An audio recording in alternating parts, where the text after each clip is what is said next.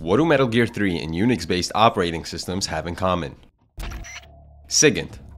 Not only is this character a fun and useful guy to speak to in the game, but his name actually has a backstory. Let's take a look. While a computer is on, it's running a process known as an operating system, like Windows or Mac OS. The purpose of this process is to manage other processes like Chrome, Zoom, or Counter-Strike and make them appear to be running at the same time. Now back to SIGINT. A running process can end in several ways. Normally, it ends when the last line of code executes, but it can also end by receiving what's known as a kill signal from the operating system. There are multiple levels of kill signals, each with their own names and level of harshness. SIGKILL is the most harsh. SIGINT is a less harsh signal, but it's usually enough to kill processes that are currently receiving user input. In this example, I sent the SIGINT signal to kill the sleep process, which was enough to end it.